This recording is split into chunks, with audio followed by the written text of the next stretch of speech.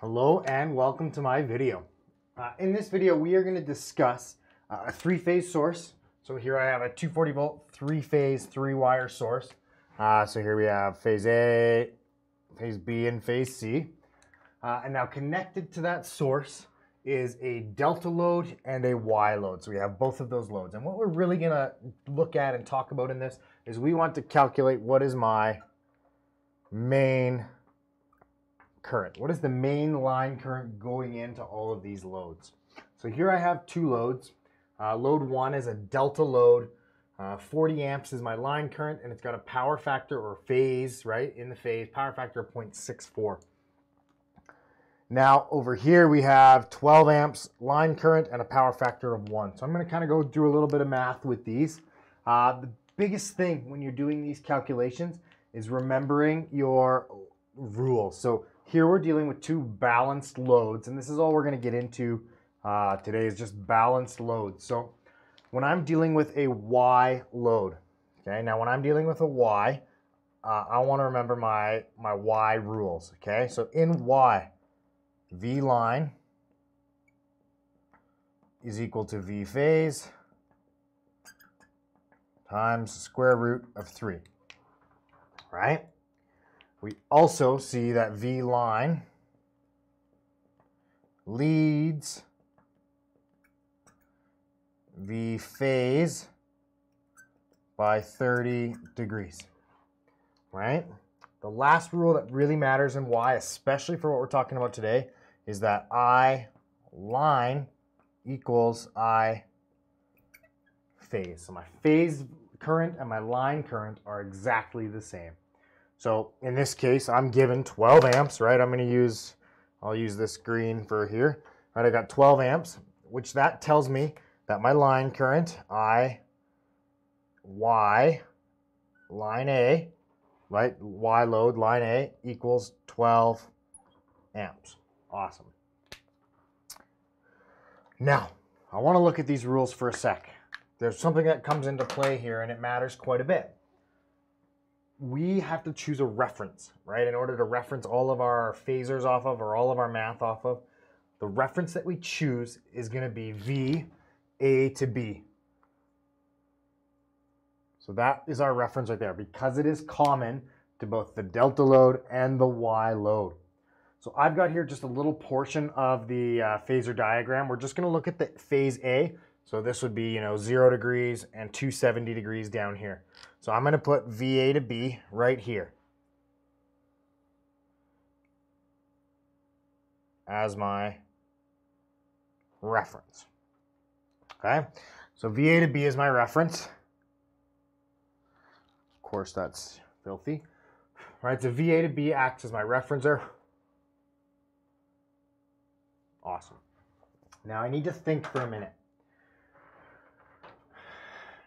My current here, my phase current, is in phase with my phase voltage. That's what a power factor is, right? It has to do with the phase current and the phase voltage, right? So my theta for this, right, my phase angle would equal 0 degrees.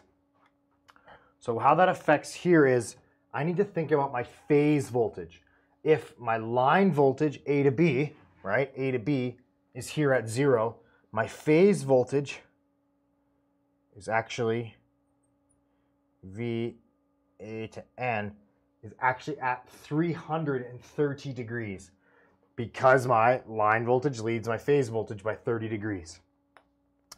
So if my phase voltage is at 30 degrees, that means that in this case, because I have that power factor of 1 or phase angle of 0, my line current and my phase current, my phase and my line current are both at 330 degrees.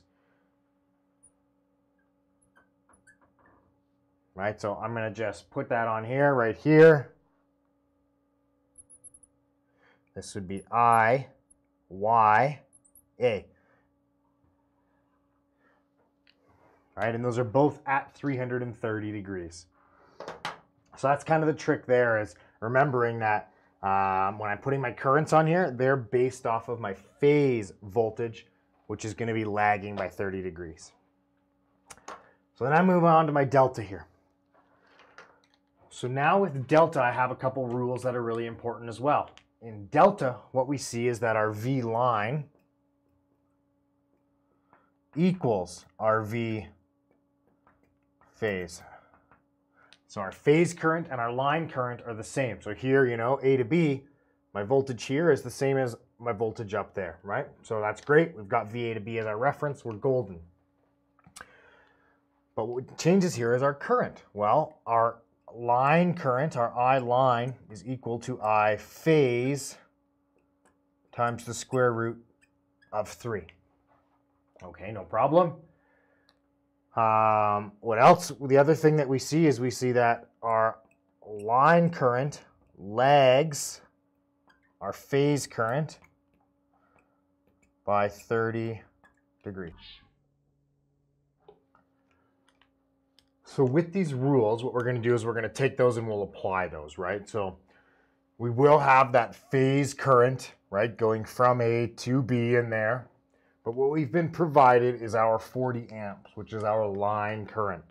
Now, if you didn't have the line current, right, of course you could apply these rules and get that. But I want to talk about going right from these rules and taking that 40 amps and plotting it. So where this comes in, here we know our, I guess I'll tell you, our I A to B would equal 23.1 amps, right? With a phase angle of 50 degrees, right? So we got a 50-degree phase angle taken from our power factor of 0.64.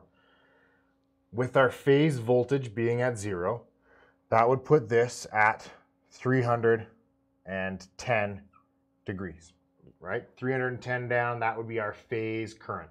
Awesome. We're not going to plot that though, because we're going to wait. We want to apply some rules now. Our phase current was 23.1 times root 3 gives us that 40 amps. So our I delta A, our line current, right, of line A of delta is 40 amps. And it is actually going to be at 280 degrees. So we got a 50-degree lag because of our power factor, plus a 30-degree lag because our line current lags our phase current by 30, which puts me down here.